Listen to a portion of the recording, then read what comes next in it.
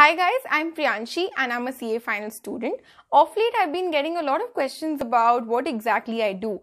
A lot of people ask me, are you a student or are you working or are you teaching? So there's a lot of confusion around that. So I thought I'll do a video on this. So the first thing is that I'm a CA final student, which means I've completed my first and second level of CA. The first level is known as CA Foundation and the second level is known as CA Intermediate. So I've finished those two. And in CA, there's a requirement that once you finish these two levels, you have to join articleship, which is like a 3-year internship. So this 3-year internship is like a full-time job, except you are an intern in the company, so you get paid a stipend. And alongside these 3 years of articleship, you have to work. You have to work with the firm, and you also have to study for your CA final exams. So only once I finish my CA final exams is when I can become a qualified chartered accountant. Now, when I say finish, it means that I need to clear all the subjects in my CA final to be able to become a full-time employee in any firm. It can be in the same firm that I'm currently working in, or it can be in another firm.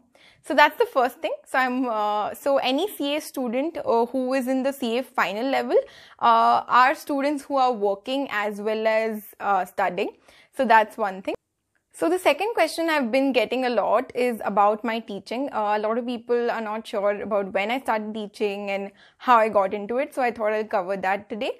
So I started teaching right after my 12th grade. When I was in 9th or 10th, I had a huge transformation from a student who did not really understand how studies work and how important it is.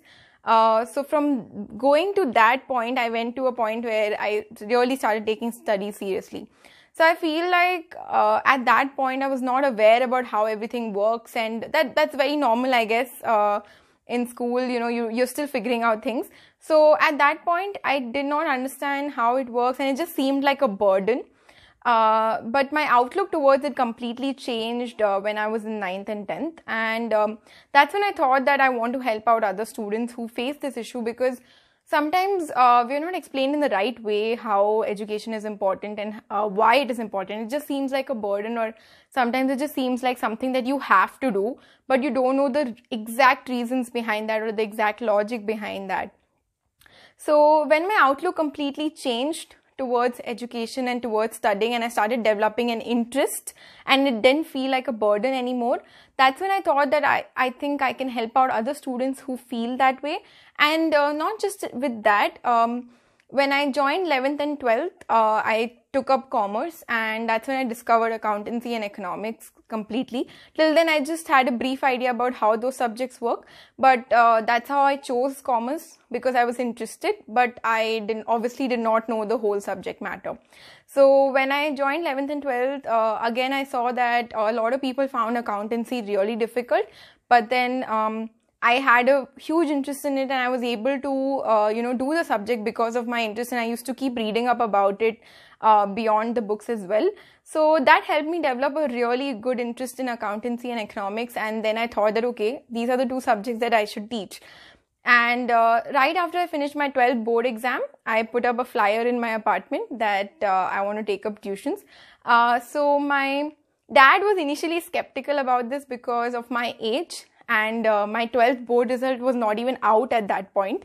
So he was like, how will people understand that you're credible, or how will people know that you can do a good job? So what I did is I just started with some demo classes, and it was a great experience for me. I was learning as well as teaching, so it was covering both sides of the spectrum, and it really gave me very new perspectives. So that's how I started my classes. I started taking tuitions, for accountancy and economics. I started with demo classes, like I said, and then it grew on to, a full academic course, and people who joined with me in 11th grade continued in 12th. And I also had a lot of students for crash course, and that was very interesting for me. Actually, in fact, this year also I've had many students who have come for crash course, where they just want to learn the basics of accountancy and economics irrespective of where they are. So in fact, I had many college students who approached me because they wanted to clarify their basics. And I think that's a great thing, because a lot of people don't realize how strong the basics are, how important your basics are and how strong they should be. So I was really happy when, a lot of people approached me for crash courses, and it has been a great experience. So I've been teaching the last 3 years, and this is my 4th year of teaching. And then I always had it in mind to start a YouTube channel, but I was not really sure how and when to execute it, and how to go about the whole thing. Then recently I thought that, okay, maybe now this is a good time to start, because I've just finished my 2 levels, and there is some time before my CA final exam. So I thought that maybe I could start it now. And that's when I decided to start. I always wanted to, start a platform for career queries, because as a person in school myself, I had a lot of questions, a lot of doubts, and a lot of times I didn't even know about a lot of professions that I could take up. So I slowly discovered that along the way, and that's why I feel like this is a topic where people just go for the conventional options. I'm not saying that conventional options are bad. For commerce, actually, CA seems like a very conventional option in most cities. So it's not that conventional options are bad. It's just that a lot of times people don't know that there are other courses they could take up, or there are other professions that they are interested in. For example, I discovered my interest in psychology really later on. So it was after I joined my CA course full time. So it's not that I don't like CA, but it's just that I also like psychology a lot. So this really happens where, you don't really know about all the professions that you could take up at the time where you have to take the decision, because obviously it's very early on in school itself. You have to decide your stream, and then right after you have to decide what college you're going to take, which profession you're going to take up.